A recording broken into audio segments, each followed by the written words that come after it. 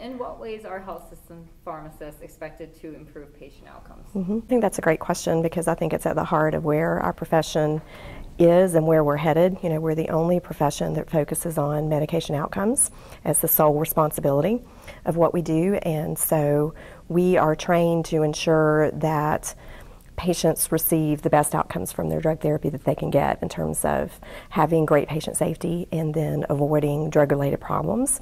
And so I think ultimately that's our responsibility, to ensure that patients receive the very best outcomes from their medications that they can have.